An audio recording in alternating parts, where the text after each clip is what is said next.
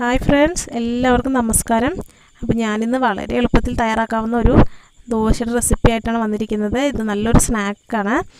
ഒരുപക്ഷെ നിങ്ങൾക്ക് എല്ലാവർക്കും അറിയായിരിക്കും, സ്വീറ്റ് ഗോതമ്പ് ദോശയാണ് ഞാൻ ഉണ്ടാക്കാനായിട്ട് പോകുന്നത്. അപ്പോൾ ഇതിനായിട്ട് നമ്മൾ ശർക്കര പൊടിച്ചെടുത്തിട്ടുണ്ട്, പിന്നെ തേങ്ങ ചിരണ്ടിയത് എടുത്തിട്ടുണ്ട്, ഗോതമ്പ് പൊടി എടുത്തിട്ടുണ്ട്.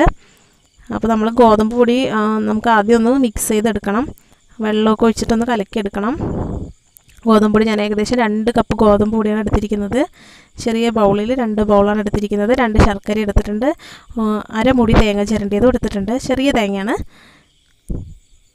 ഇതിലേക്ക് നമുക്ക് ഈ പൊടിയിലേക്ക് കുറച്ച് ഉപ്പിട്ട് കൊടുക്കണം, ഇല്ലെങ്കിൽ കഴിക്കുമ്പോൾ വലിയ രസം ഉണ്ടാവില്ല. പണ്ട് മുത്തശ്ശിമാരൊക്കെ കുട്ടികൾക്കൊക്കെ ഉണ്ടാക്കി കൊടുത്തിരുന്ന ഒരു വിഭവമാണിത്. ഒരുപക്ഷെ പുതിയ തലമുറയിലെ കുട്ടികൾക്ക് ഇതൊന്നും അറിയില്ലായിരിക്കും, അങ്ങനെ കഴിച്ച് ശീലിച്ചിട്ടുണ്ടാവില്ലായിരിക്കും. അപ്പോൾ അത്ര വലിയ പ്രത്യേകതയുള്ള റെസിപ്പിയൊന്നുമല്ല. അപ്പോൾ നമ്മളിവിടെ മാവൊക്കെ റെഡിയാക്കിയിട്ടുണ്ട്. ഇനി നമുക്കിതിനെ ദോശക്കല്ലിലേക്ക് ഒഴിച്ചു കൊടുക്കാം. ഇപ്പോൾ ഞാൻ കമൻസൊക്കെ കാണാറുണ്ട്, ഇതിൽ പുതുമയൊന്നുമില്ലല്ലോ അങ്ങനെയൊക്കെ. അതുകൊണ്ടാണ് പറയുന്നത്, അറിയാത്തവർക്ക് വേണ്ടി ഉള്ളതാണെന്ന്. അപ്പോൾ ഇനി നമുക്ക് ഒഴിച്ചു കൊടുക്കാം. ഇതിൽ ഫില്ലിംഗ് ആയിട്ടാണ് നമ്മൾ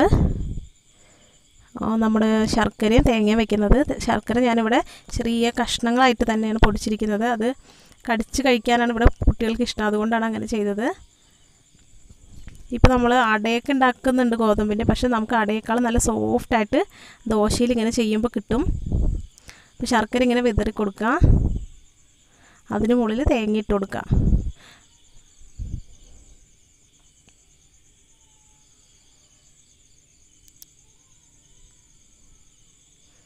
എല്ലാ വശത്തും എത്തുന്ന പോലെ തേങ്ങ ഇട്ട് കൊടുക്കുക.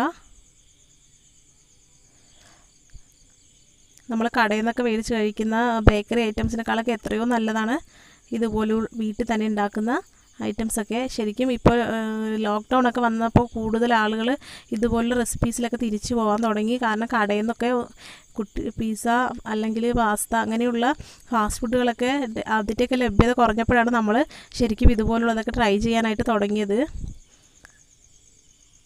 അപ്പോൾ നമ്മൾ ഇത്രയുള്ള ദോശയുടെ പരിപാടി വളരെ എളുപ്പമാണ്. ഞാൻ പറഞ്ഞതുപോലെ തന്നെ വലിയ പ്രത്യേകതകളൊന്നുമില്ല, നമുക്ക് വളരെ എളുപ്പത്തിൽ തയ്യാറാക്കാം. പിന്നെ നല്ല ഹെൽത്തിയാണ് എന്തായാലും. ഇപ്പോൾ നമുക്കിത് സ്നാക്കായിട്ട് മാത്രമൊന്നുമല്ല, അപ്പോൾ ഒരു നേരം ഇത് മാത്രം കഴിച്ചാലും കുട്ടികൾക്ക് ഗോതമ്പ് വളരെ നല്ലതാണ് ശരീരത്തിന്. അപ്പോൾ അത് അവരുടെ ശരീരത്തിന് ആവശ്യമുള്ളതൊക്കെ കിട്ടും. പിന്നെ മധുരം ഇഷ്ടമുള്ളത് കൊണ്ട് അവർ കഴിക്കുകയും ചെയ്യും. കണ്ടോ, അത് ഇതുപോലെ ഇരിക്കും, കാണാനൊക്കെ നല്ല ഭംഗിയാണ്, നല്ല ടേസ്റ്റാണ്.